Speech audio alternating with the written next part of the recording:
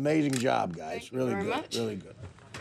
Introduce the other guys here. Who's the bass player and the drummer? Well, on bass from Detroit, we have Mr. Joe Veloz. Great job, man. Great job. And on drums from Nashville, Tennessee, we got Mr. Bruce Guthridge. Awesome, guys. Great job. Really, really, really good stuff.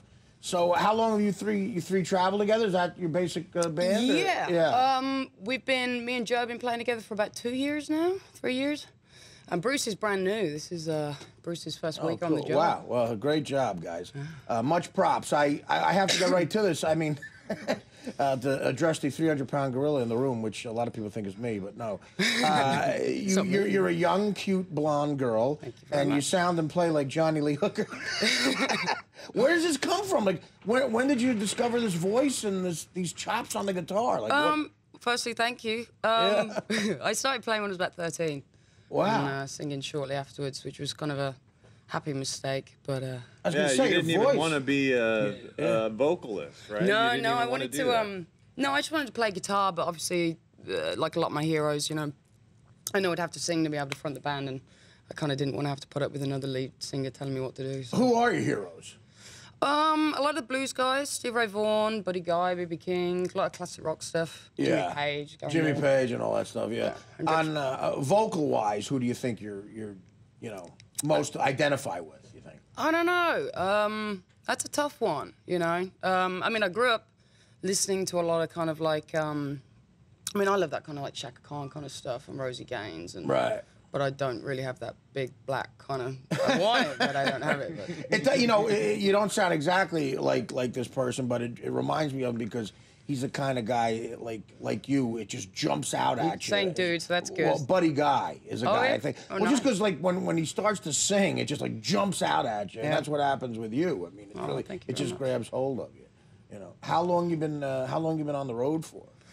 I started touring professionally when I was 16, so 12 years. I started a couple of years before that. I kind of wasn't paying too much attention in school. And yeah, kind of you left school at 16 and just went right to the road. And Dave Stewart was instrumental in that process, right? He From was, the original. From the original, yeah. Yeah, I got I did a charity concert in Birmingham, my hometown, for UB40. They were trying to raise some money for breast cancer, and a friend of Dave's was there, and he got a hold of a demo CD, and the next thing I know, I was moving to London and not looking back, kind of thing. So, did you do other music before 13? Or yeah, because obviously you've got some serious gifts. Oh, thank you very much. I played classical guitar, which that helps, I guess, on all levels, right? I mean, if you know how to do that. I knew I wanted to play guitar, and it kind of gave me the confidence to do it. But you know, and then I kind of leapt over to the dark side. You picked up the electric when you were 13. Yeah, which is kind of how I count it.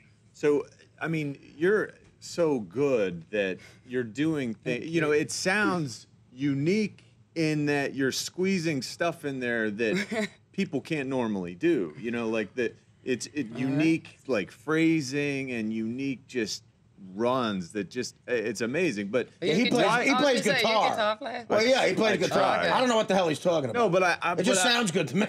I'm wondering why is it that there aren't more women who just shred like you do? I don't know. I mean, someone's got a vacuum. Yeah, right.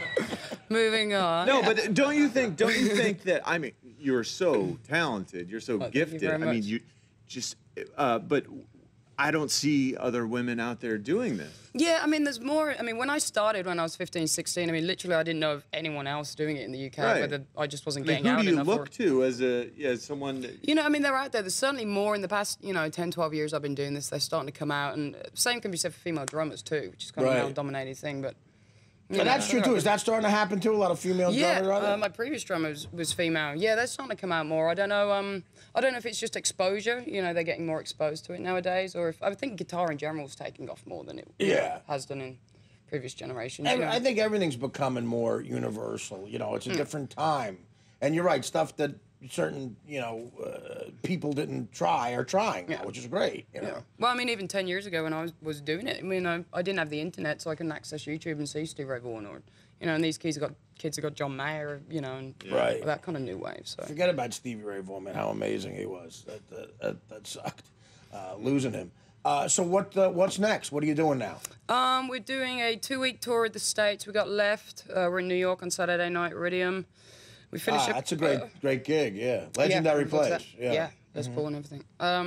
And then, we finished in Fort Wayne, Indiana on the 17th, and then on the 16th, then I go to the UK, 4 shows. And so this is it. So here we go again. Songs from the road, Joanne Shaw Taylor. Why'd you do a live record? Just more fitting to what you do, right?